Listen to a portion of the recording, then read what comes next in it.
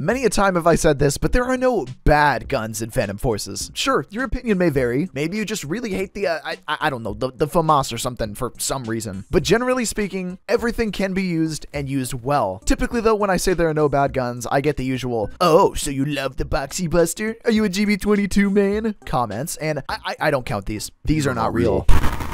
But yes, unfortunately, they are technically guns in Phantom Forces, horrid and vile though their existence may be. But I want to use some of these bad guns. And is it possible to make them usable, maybe even good? Stick around and we just may find out. So whenever I'm talking about bad guns, just to clarify, I'm talking about obvious things like the BOXY Buster, which does like 0 damage. The Zip-22, which has a little bit more of an opportunity to be able to do damage. And things like, hold on, just give me a second. Yeah, let me just, forgot about that. Anyway, things like the GB-22 as well, which are also things that do no damage. But typically things like this, for the most part, are going to be just like single shot like this. And usually what they'll do to give a little bit of a benefit to it is they'll give it a really high headshot multiplier, in this case 10. So the question of can these be good really begs an answer, and I'd like to find out if we can make them good, that is. I've also got a secret bad gun that I'm going to go over later on in the video as well, so stick around for that. Honestly, I think I'm just going to start with the GB-22. I don't know a better place to start. So basically, if you don't know, the GB-22 is like a single shot little 22 caliber thing, I guess. I hesitate to call this a gun. And basically it has like an instantaneous reload like this, which, you know, that's pretty cool, I guess. But the only purpose for this, as you can kind of see there, is you kind of require headshots to get kills. 20 maximum damage, 15 minimum, 1.0 torso multiplier. Yeah, that's that's not great. But we do have that 10 times headshot multiplier again, so, you know, maybe good. Drop off is, I don't think that bad. I'm trying to see, but I'm struggling to see down, if you can call these iron sights.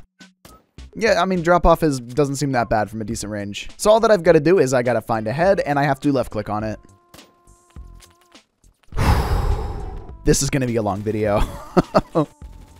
Whoa, okay, all right. Oh, there we go. I got a kill. All right, I'm happy. I'm a happy guy. Another victim. Yes, and another headshot. This is, I'm not sure why he's not killing me, but this is proven to be quite difficult. Hi. Hi. Please just die. Okay, 55 damage, I guess. Well, as you can see, it's going to be quite difficult. So what are some ways that I could maybe improve that? Well, for one, there's a nice little handful of conversions here that we can look at. So there's a 10mm auto conversion, which brings up a little bit of damage here. There's mini shells, which basically turns this into a shotgun. I don't even want to think about using this. All right, let's give it a try. Ooh, okay. All right, all right. 9 pellets point blank does seem to do the job fairly well. 96 assist. Okay, I'm digging this. I'm gonna be real. This looks kind of cool. This can do a maximum of 288 damage right here, which means that basically if I'm able to hit like a third of the shells, I'm able to be guaranteed a kill, which if you look at the spread, actually might be a little more difficult than I thought. Okay. You know what? This has got some pretty decent, actually, like single shot damage. I am not too disimpressed. Disimpressed? Is that even a word? I don't know, but I'm having fun with this nonetheless. We've also got one that anytime that I talk about the GB-22, people are like, dude, you've got to try it. Which is, of course, right here, the 50 AE conversion, which, if you don't know, is what the Deagle XIX fires. So, of course, looking at the model, it still looks like a really tiny little 22, which is, you know, fine, I guess, whatever. But we should be doing a lot more damage. I was not expecting a one-shot out of this. 2 one-shots. Can I get maybe 3? No, I have to actually land the shot, don't I? Yeah, maybe just a little bit. So 60 up close damage, a 1.7 torso multiplier. That's pretty high. So up to 80 studs. As long as you hit a torso shot, you are guaranteed a kill. That's kind of crazy. 80 studs is like this far. That's pretty good. Come to think of it, I think this even uses the Deagle XIX sound. Yeah, I'm pretty sure that I'm right about that. There's a cut down barrel for this? What is the point? We can also modify it a little bit like this and, you know, do with that what you will. No. There we go. I have no idea how that was a headshot. I don't know how that one was either. Or, wait, no, that was a normal shot. Okay. I got scared there for a second. Honestly, though, GB-22, like, it's a garbage gun, but whenever you throw in some of the conversions for it, it's really not that bad, and I feel like it's definitely unique in that regard. So next up here, we have the Zip-22. This is generally a very bad gun, I would say, but you have a lot of people in the comments who are like, oh my god, I love this gun. Ever since I've unlocked it, I've used nothing else. And then everybody clapped, I guess, or something like that. I don't know. But generally speaking, the Zip-22 is just a pretty garbage pistol. It was a garbage pistol in real life, and it's a garbage pistol in Phantom Forces 2, and that is exactly exactly the point of it existing in game, I guess. It has very bad damage at range and close up. Even if you throw on a hollow point, you're only getting a maximum of 18 damage instead of 20 like I would have hoped for. So it's going to basically take like 7 shots point blank no matter what you do with this, which is problematic whenever you realize that it has a 10-round magazine. So can we make it good? So 10 rounds really isn't going to get you very far whenever you have a standard size magazine. But if you have a 51 round magazine, then what? There you go. There's your kill.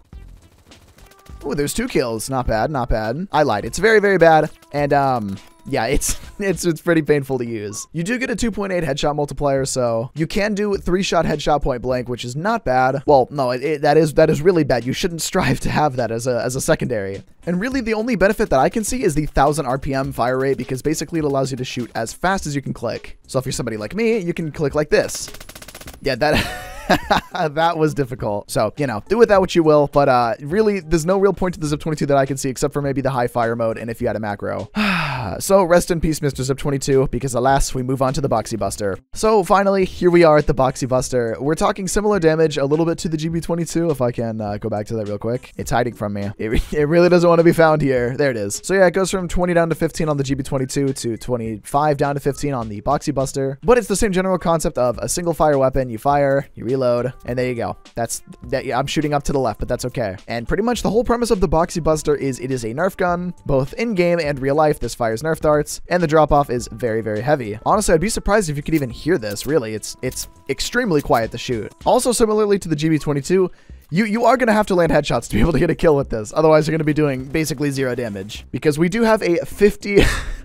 a 50 times headshot multiplier. Also, 3 times torso multiplier, so that's cool. That's something. But we can, believe it or not, make this better. And that is with the elite darts conversion, which requires you to get 100 kills. And no, you cannot just buy the elite darts. The BOXY Buster is, to my knowledge, the only weapon in the entire game that you cannot buy attachments for. So if you see somebody with like freaking, I don't know, like an anti-sight on this thing, they had to naturally get 5,600 kills. That must be exhausting. But the elite darts takes us up to 30 damage with a minimum of 20. But the elite darts takes us up to a minimum of 20 damage and a maximum of 30. Meanwhile, having a 4.0 torso multiplier and a 50 times headshot multiplier still. Though muzzle velocity is cut in half, and I bet you probably the way that the drop-off is worse. Oh, yeah.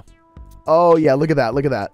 And I gotta look all the way down just from this far away. So pretty much what you're gonna have to do is be right up in somebody's face and get a torso multiplier to be able to actually get a kill semi-reliably. And if you're wondering, yes, elite darts was an absolute pain to grind for in itself.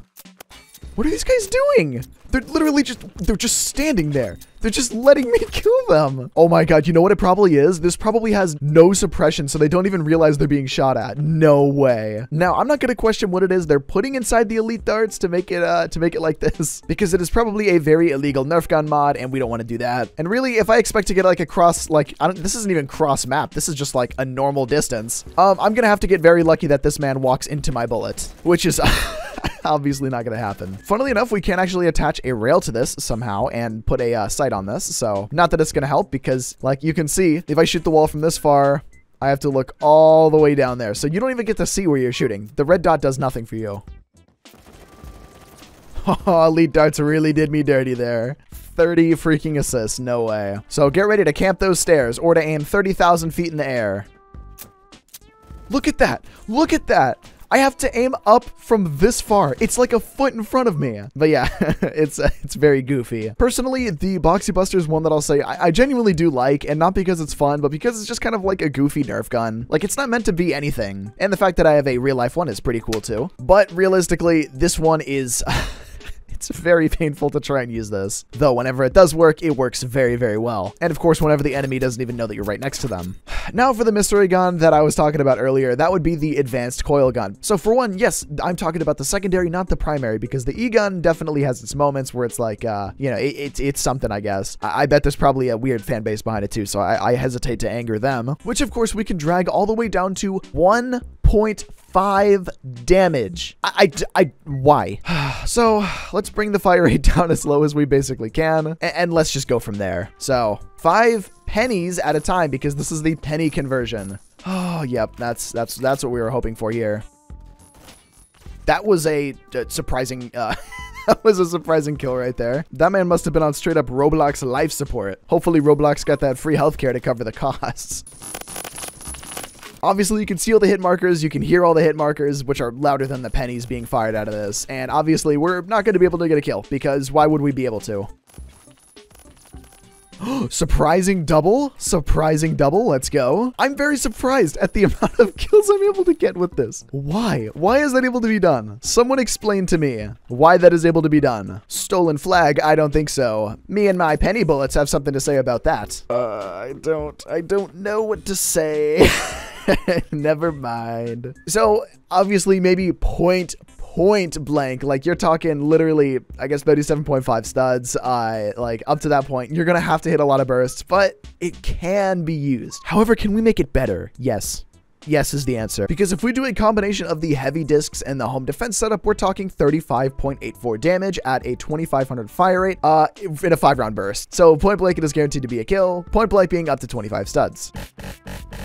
It's a little bit louder now. Basically 0 recoil still though, obviously. Ooh, should have looked at distance damage there. That took an awfully long time to kill that guy. But as you can see, it is also able to kind of shred at a little bit of a closer distance. Though I'm noticing a distinct lack of ammo, so not great, not epic. Another burst. I'm surprised at how many headshots I'm able to get with this. I don't know if that's because of the spread of the weapon or if that's because I'm just getting lucky here or what. Yeah, there's a couple more. Not a kill, though. And now that I'm officially out of ammo, I'm going to have to resort to the AUG A3, which, yay, AUG A3. Ooh, I don't know where anybody is. Everyone's just kind of looking at me for some reason. All right, very cool. So what did we learn today? We learned that some things that are actually pretty bad can actually be pretty decent. And it kind of goes back to what I said at the start of the video, where there are really no bad guns in Phantom Forces. In every capacity, there is going to be something that you can use in some way that'll make you be able to play pretty decent. Because in a certain way, everything in this game has its own purpose, even though that some of the stuff can be similar sometimes, some of the stuff can be really weird. Everything can be usable as long as you put your heart to it, and that's the message. Speaking of message, it's time for a message from our sponsor, me. I am literally a one-man operation. I edit, I record, I do everything by myself, and sometimes it can be a little bit time-consuming, sometimes it can be a little bit stressful, but I make this content for you guys, and if you've been enjoying the video so far, consider subscribing, and if you really like the video, consider becoming a channel member for as low as $1 a month. It'll help to contribute to the channel a little bit more, and you'll be doing a great service to helping me out. Also, if you'd like, you could hit that thanks button below as well. It's not required though, but if you do, that would be greatly appreciated, and it'll be a huge help to the channel. So thank you so much. I appreciate it. Hope that you enjoyed the video. If you're new, subscribe, join the Discord server, all that cool stuff. Thanks for watching. Peace.